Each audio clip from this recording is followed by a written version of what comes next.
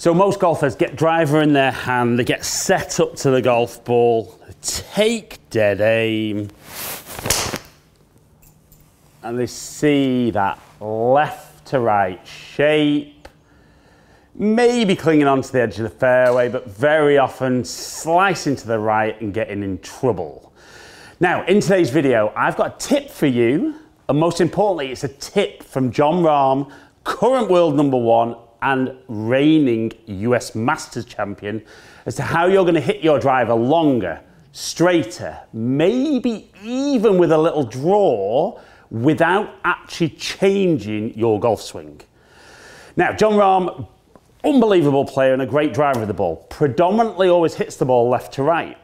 So straight away, I would say you don't have to hit the ball straight to be a great driver of the ball.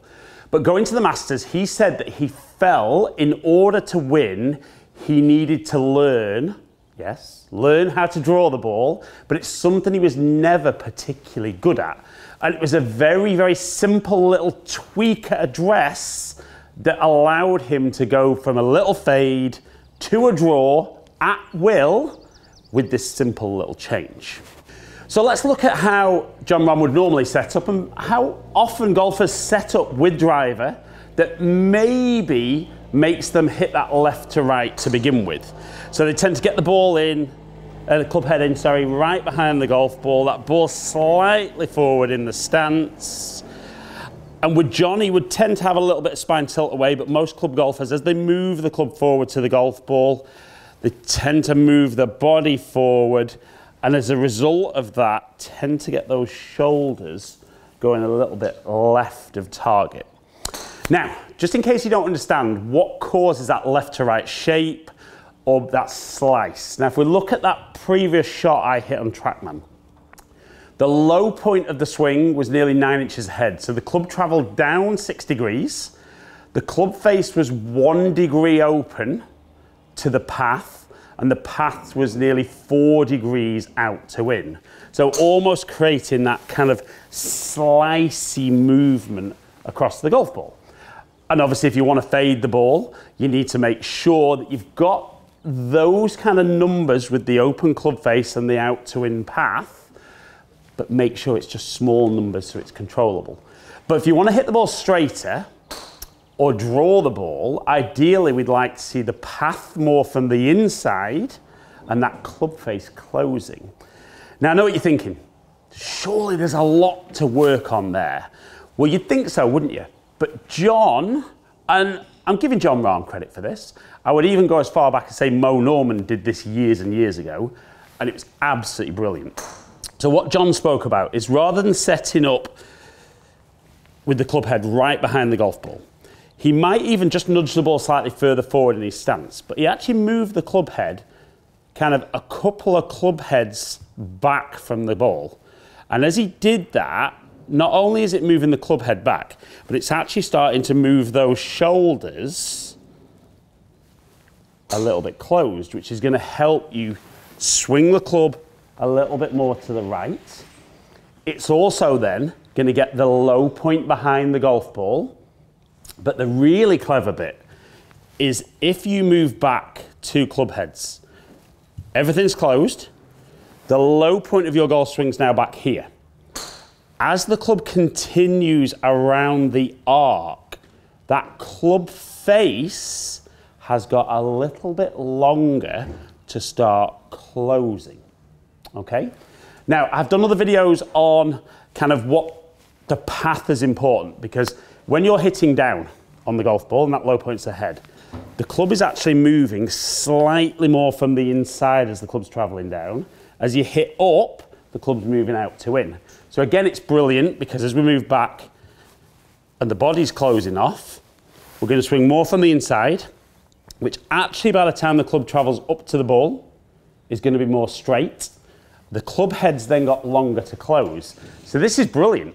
We're going to change path and face just with this simple tweak at address. So we know what we're trying to do. We understand the logic involved. So this is dead easy. So in theory, as long as I set myself up, nudge the ball slightly further forward, and I'm going to go 1, 2 club heads back. Body feels very, very different for me here. And then we're going to make that swing. And we can see a very, very different shape of golf shot. So 8.6 inches behind, clubs travelled up 6 degrees.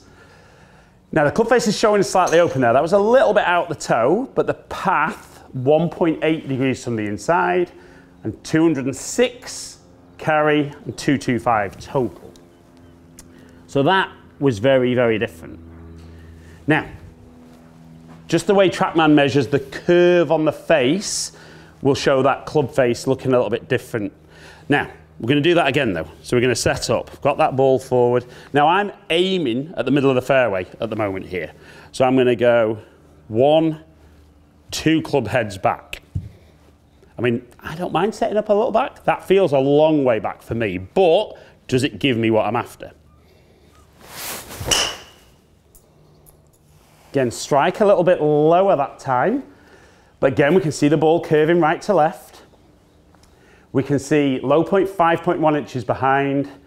Angle of attack, clubs travelled up 4 degrees. Club face 4.5 degrees closed. Path 5 degrees from the inside. And the strikes cost me a little bit on carry.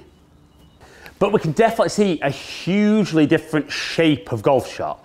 And honestly, I use this, maybe not quite that exaggerated with a lot of the pupils I work with, but if you can get that ball in a different part of the arc, because most golfers will tell me they feel like they release the golf club. So they get that club face closing. The problem for most golfers, and comment below if you feel this is you, that when you start in there and the club's coming down on the arc and you see that club face is trying to close, but it gets to the ball open. So that ball's going to set off right and then it's going to shape out that way. So if we simply just move that ball further around the arc, we're giving ourselves a little bit longer to let that club head close. And even if you don't get it closed, it might still be open, but it's going to be much less open than it would have been. And then even those bad ones might be a baby fade rather than a big slice. But we're going to get there. We've got that set up. We go 1, 2 behind, and make sure that you just don't do it with the hands. You've got to move the whole body to get that club back there. So we're back. I'm actually going to aim fractionally further right as well now, because I expect this will make me draw it a little bit more.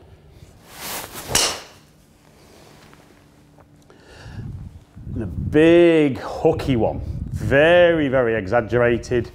We can see low point behind, club travelling up. Club face very, very closed at 8.1 degrees, 8 degrees from the inside, and some good distance, but not a fairway finder. Now, this is where I love this drill, is if you're somebody who slices the ball, you probably need that amount of exaggeration. Now, Jon Rahm talks about he needs that amount, and if the #1 player in the world needs it, don't feel bad if you need that much. But let's say you're someone like me who, as you do that, you might go from a cutty one to a big draw, maybe even a hook. You could then say, right, all I'm going to do now is instead of going the 2 club heads behind, I'm just going to go 1 club head behind. And start there, put that swing on it. And we can see that one definitely curving a little bit less right to left. Now it was a little out the toe, so it's showing there that I've hit up just slightly. Club face was actually very, very square. The toe strike will help, so it will have been slightly closed, but swinging from the inside and just a really, really good result. So definitely for me, the more you slice the ball, there's that potential that the more you could move that club head back. It's closing the body off. The ball's just much further around that arc, and you can stand up there, put that swing on it. So for me, maybe don't need to exaggerate it quite as much as Jon Rahm. And that's definitely not to say I'm better than Jon Rahm, but we're going to get there. Comment below on that last statement from mine. I'm going to move back just 1 club length, commit to the swing. Not much shape on that one, maybe one of the straightest ones I've ever hit. Low point 3 inches behind, clubs travelled up 2 degrees, from the inside with a slightly closed club face. Only 220 carrying 231. Not full speed there, but you can see if you can use that little drill that Jon Rahm used to help him win the Masters. Doesn't use it a lot, but we might see him use it more now. That could transform your driver.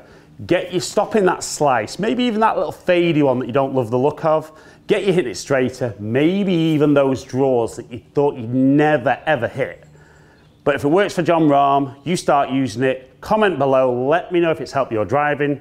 Remember to subscribe to the channel. Make sure you don't miss any of my videos going forward. See you all soon.